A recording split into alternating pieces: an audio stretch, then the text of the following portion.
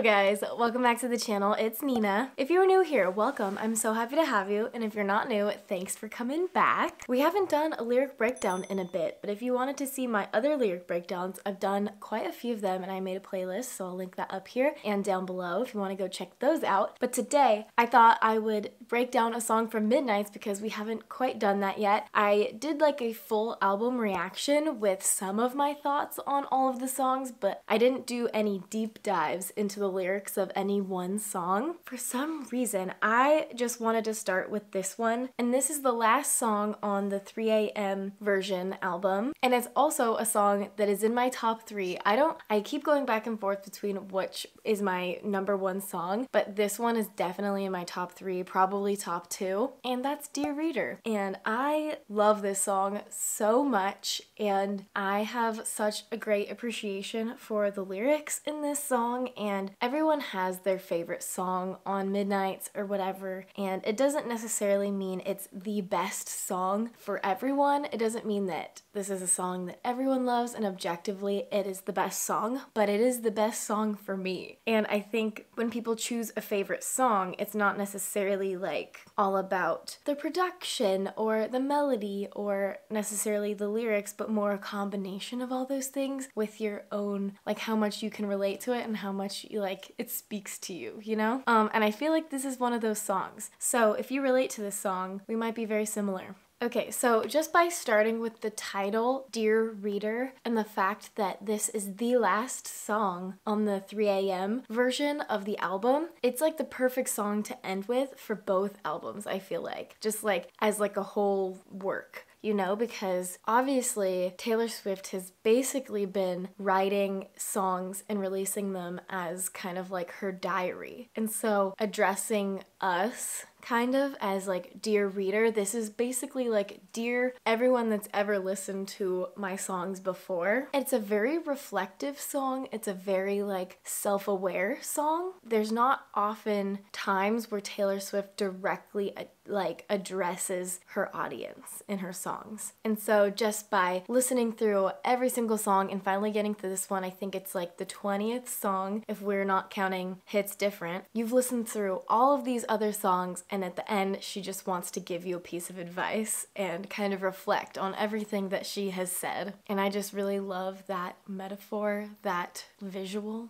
And I think anyone that is a writer can relate to this title and this song. But yeah, let's get into the first verse here. So I really like how she just immediately addresses the person listening to the song or the person reading the lyrics, and she brings that in consistently so you're reminded that she's talking to you. And it's kind of like, you know, a letter of sorts. A diary entry. Dear reader, if it feels like a trap, you're already in one. Here's like 3 little pieces of advice here. Like that's her structure that she's going with. Based on her past experiences, she's trying to give little bits of advice in these lines. And they're so concise, but there's so much meaning behind them. So this first line, if it feels like a trap, you're already in one. So she's basically saying if you feel a certain way, it's probably because things are that way. If it feels like a trap, it probably is one. Kind of like trust your intuition, go with your gut type of thing. If it feels like you're in the wrong situation, you probably are. If you feel like you shouldn't be doing what you're doing, probably shouldn't be, because if it feels right, then it probably is right. So first piece of advice, follow your intuition, trust your gut. And then we go to the second line here. It says, Dear reader, get out your map, pick somewhere and just run. Now this is giving like 1989. She just like up and moved to New York. To get out of your situation that you feel like is a trap, you just gotta get out of it. You gotta like pick somewhere and just go with it. Kind of like take a leap of faith, so to speak. This is all about kind of like character development, I would say, in this first stanza. Very much like recognize what's wrong in your life, make a change, and then at the end of it, if you feel like a completely different person, that means you did it right. Like you learned and you lived and you made changes and everything. And yeah, so this part says, Dear reader, burn all the files, desert all your past lives. I mean, this makes so much sense for her, at least, because think think about how many different eras she's been through, different seasons of life that she's had. She's had like terrible, terrible years, and then some years have been much better than others. She's reinvented herself so many times, and I feel like as people, we're kind of supposed to go through this cycle of changing, reinventing, learning, and then applying that to the next version of ourselves that we become. This last line, and if you don't recognize yourself,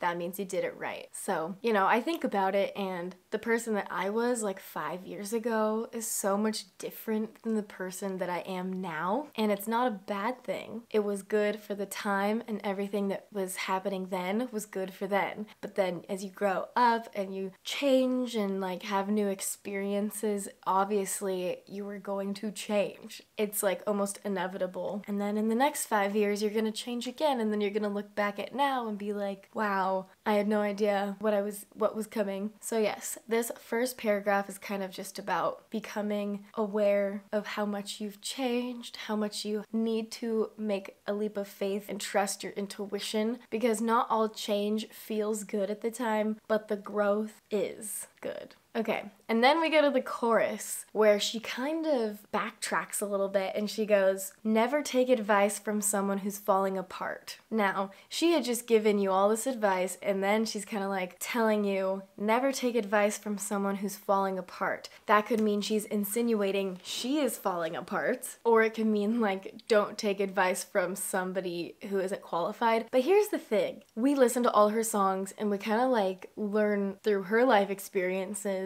and she's lived all this life and lived all these experiences giving us this advice. We learn a lot and we grow through her music with her, because the songs that she's singing is very much about her life, but it's also the experiences of so many other people. So it is interesting to me that she says never take advice from someone who's falling apart, kind of insinuating that she is always falling apart. But who isn't, honestly? If you can't take advice from Taylor Swift, who can you take advice from, honestly? Because she's been through so many different situations and everything. And then on the end of the second line, she repeats it again. It's more like she's emphasizing it. She's like, no, listen to me. Do not take advice from me. Because obviously, a lot of things have not worked out for me. But I mean, if you look at her life now, she's pretty settled with Joe and like has kind of really figured out how to navigate having like a private life separate from everything else. And at the very end of the second line, she says, you should find another. It's like the background vocal. You should find another. It's like, you can take this advice, but you should probably ask somebody else, because I don't know if what I'm telling you is good advice, because just look at me. So now we go to verse 2. Dear reader, bend when you can, snap when you have to. This is really funny because it's obviously like, I don't know if it's obviously a nod to Legally Blonde, but you know, the bend and snap or whatever. Bend when you can kind of means like compromise, negotiate when you can. Not everything is gonna go your way, so you're gonna have to be a little bit flexible in certain situations. You're not always going to be able to get what you want, essentially. And so if it's not a big deal, you can just kind of let it go and compromise. But snap when you have to. Now, if this is something that is not negotiable, it is okay to stand your ground, be stubborn, and be confident in your own decisions when it comes to something that's like really important to you, something that cannot be compromised on. So I like the way that she phrased that, where she's bend when you can, snap when you have to. So it's like, in most cases, you could probably compromise, but there's those certain situations that you have to bring the claws out. And then we got, dear reader, you don't have to answer just because they asked you. Like, no one is entitled to know anything about you. You don't owe anyone anything. And I think this is something she learned during Reputation era. She just was like, I don't have to be in the public eye. I don't have to do interviews. I don't have to talk to people, and I don't have to answer questions that I don't want to answer. She learned a lot there. And also, she disabled her comments, so nobody can comment on her Instagram, and so she can have that kind of control in her life, and that no one is entitled to know anything about you that you don't want them to know. I think she's just saying, like, you don't have to explain yourself all the time. And then we've got this last little bit, the greatest of luxuries is your secrets. There's a line in Paris that I think parallels to this a little bit, where she says, privacy sign on the door and on my page and on the whole world, romance is not dead if you keep it just yours. The things you keep to yourself that are just for you are a luxury. That seems to be something she's learned over time too, that the more you keep to yourself, the better it can be, because then you have less opinions. You have less of other people's input affecting your decisions. If you don't tell people, then they can't have an opinion about it. And then the last one, when you aim at the devil, make sure you don't miss. This is like, if you're standing up for yourself, stand up for yourself. Don't ever just concede because it's the easier thing to do. So if you're going to kind of like cast out the bad in your life, make sure to just do it. Make a clean cut. I don't know. Let me know your thoughts on that one. I think it's pretty self-explanatory here. It's like, if you're gonna call someone out, just do it. And then we got the chorus again. She's backing it up. She's like, never take advice from someone who's falling apart. I feel like with Midnights, we got a little bit more insight to her as a person. I think especially with Anti-Hero, her talking about my depression works the graveyard shift and all the people I've ghosted stand there in the room, giving us more insight to her life behind closed doors a little bit and how she has to deal with that. So it's kind of like, here's some advice, you can take it if you want to, but I would never take advice from someone who's falling apart. I think that might be where she's going with that. And then this is my literal favorite part of the whole song, and I think I just like couldn't think of a better way to write this, and I think she always takes these very niche specific emotions and is able to articulate them in a way that it's like, once you hear it, it's like you didn't know you felt that way until she put it into words, you know? We have the bridge. So I wander through these nights, I prefer hiding in plain sight. This line kind of reminds me of I Know Places, and also like Dancing with Our Hands Tied. It's like you're trying to keep your life as private as you can as someone like her, and trying also, I think this could take two meanings. So first of all, we've got her keeping her relationship private and kind of like hiding in plain sight. She'd rather just be like sneaking around and not being so public about her relationship, because that's when it's good. And then the second side to this could mean just like, I prefer hiding in plain sight, kind of like you're hiding your real emotions underneath. You're kind of like putting on a show. If you're going through it, but you're kind of just going through your day like you're fine and like trying to like hide that from other people. Seems like she could also be going through that, but I feel like a lot of people do that, where it's like, I seem completely normal from the outside, but if people only knew what was going on up here, you know what I mean? And then we got the next line, my fourth drink in my hand, these desperate prayers of a cursed man. Then it's like you turn to some vices and desperation almost. This reminds me of a lyric from This Is Me Trying, where she says, pouring out my heart to a stranger, but I didn't pour the whiskey. And in This Is Me Trying, it's kind of like that was a win for her, because instead of indulging herself in drinking to deal with it, she's able to open up to a stranger about it. Whereas in this line, it just seems like she's given in. She's given into the vice. She's has her fourth drink in her hand. And the second line, these desperate prayers of a cursed man. When you're at your low, you're just basically praying to whoever to,